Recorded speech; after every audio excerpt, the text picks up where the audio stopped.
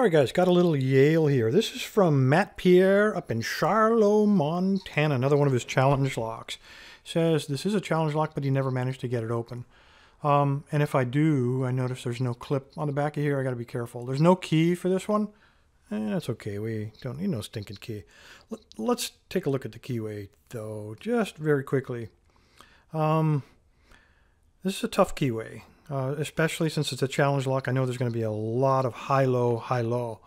The thing about it, though, if I can find a pick here, let me grab one of my new guys. This is a 15,000, the medium hook from the SS Dev. I'll probably start off with him.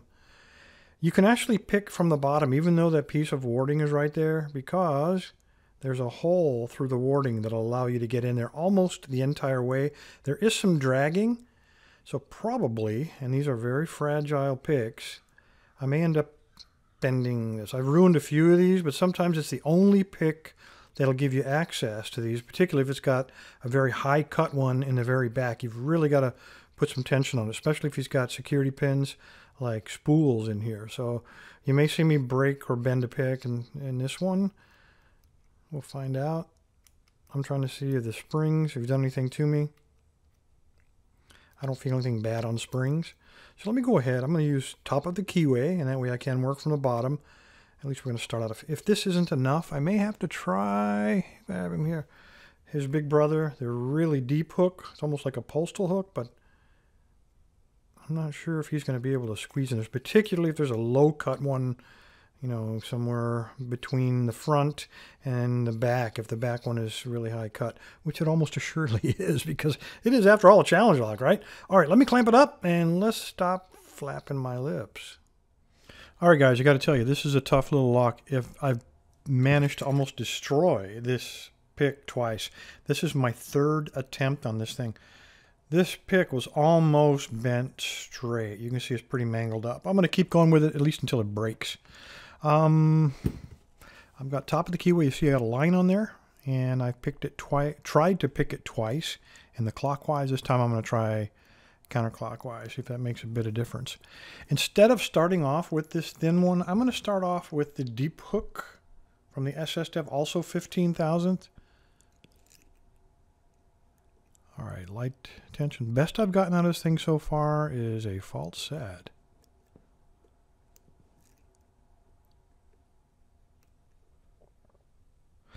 Even a 15,000th is getting caught up back there. I'm going to try.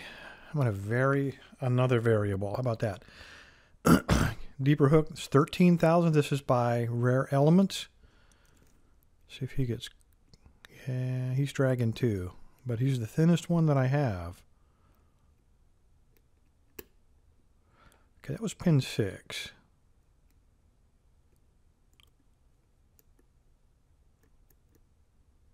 Looking for another binder.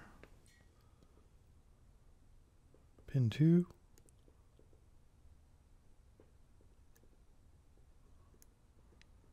Okay, I got a little false set out of that. I heard nothing.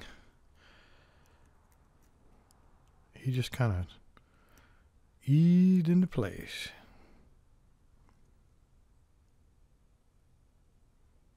That is pin 5. I'm getting some counter rotation.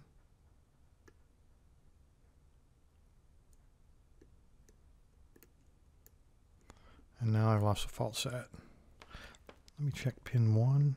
There we go. So it was pin 1. He's a gatekeeper. Let me go back there and check 5 now. I think 5 is set.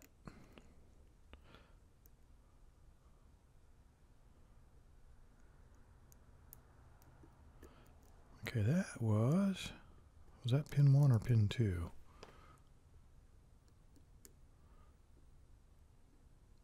Definitely counter rotation. But even this hook is not reaching up high enough.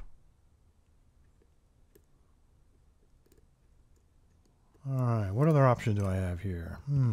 Since it's the first pin, I'm going to take this 25,000th because I don't have to get under him. I don't have to negotiate the keyway very much. Now I get nothing. Alright. Probably my imagination. You know, as I get older, this happened with me with increasing frequency. Okay, there's 5 again. Let me double check.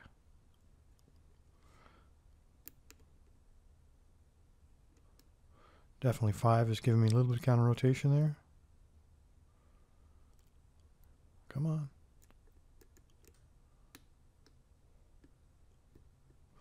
All right, again, he just kind of eased into place. I didn't hear any solid clicking.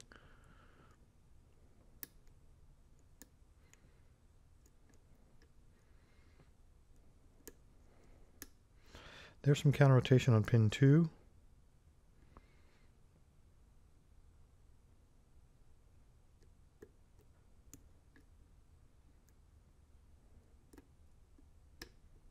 Whoa, I will take it. All right, let's see what we got. There is no, I don't know if you noticed that, but that core almost popped out of there as I got it picked. There is no tailpiece on this. Let's go ahead and back the camera out. And let us see what Matt has done to us. All right, we're up to the Jeep tray again. I cannot lock this, so we just got to go like this. I'm going to turn it like that. I am going to, because I believe it probably does have T-pins, the way it was behaving, things kind of slopping into place. I'm going to try to put him right here.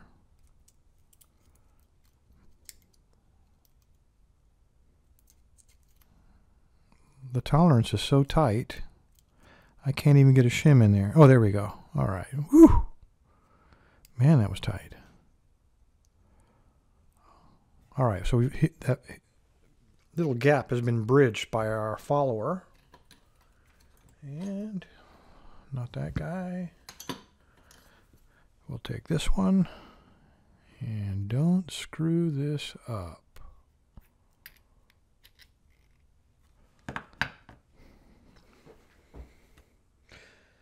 All right, that looks pretty rough, I got to tell you. I don't see any threading right off the bat. We got a couple of anti-drill pins there, so it's interesting. It's quality lock. Standard. Standard. If this is all standards, oh gosh, I can't believe it. That would be irritating, wouldn't it? These are all standards, every single one of these guys. And there's why number 6 was so hard to get. Look at how long they are. I mean, we don't have a key to look at, but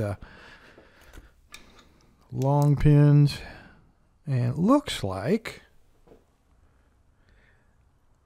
there's some remnant there, but I don't believe that's undercutting or anything. That's just a remnant, I believe, from manufacturing. Yeah, there's no ridge there. That was just a polish mark or a machine mark. All right, there better be something in here. There better be. All right, what do we got? And we have a standard pin. This is looking really bad for Bill.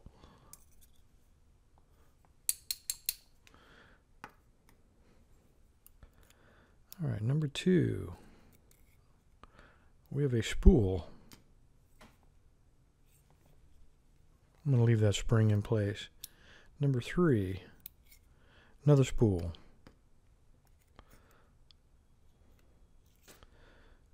Number 4, another spool. All right, let's take a look at number 6. Not sure if that's any better. A standard. Are you kidding me? All spools. There's my shim.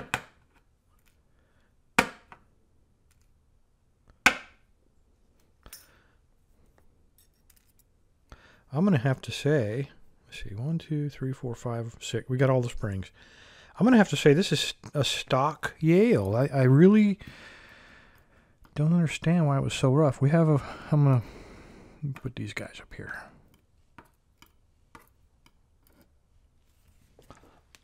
Pretty much everything in it was a standard pin except for these 5 guys. Slightly different lengths, but the depth on all of these is pretty much the same. Wouldn't be a lot of feedback because it's such a narrow, such a shallow cut on these spools. Number 4 looks to be just a little bit deeper, but nothing special about it. I don't believe anything is in the core. Nope.